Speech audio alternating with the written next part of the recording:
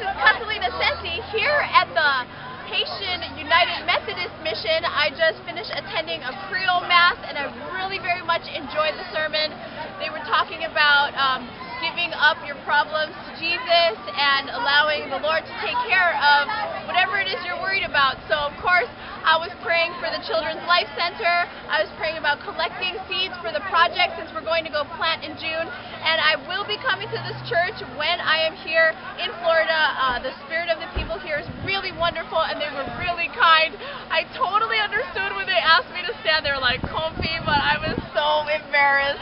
Totally blushing, but I ended up having to stand anyway. I hope that you had a really wonderful Sunday and that you gave up all of your problems to the universal energy. And I hope to see you later. Aloha.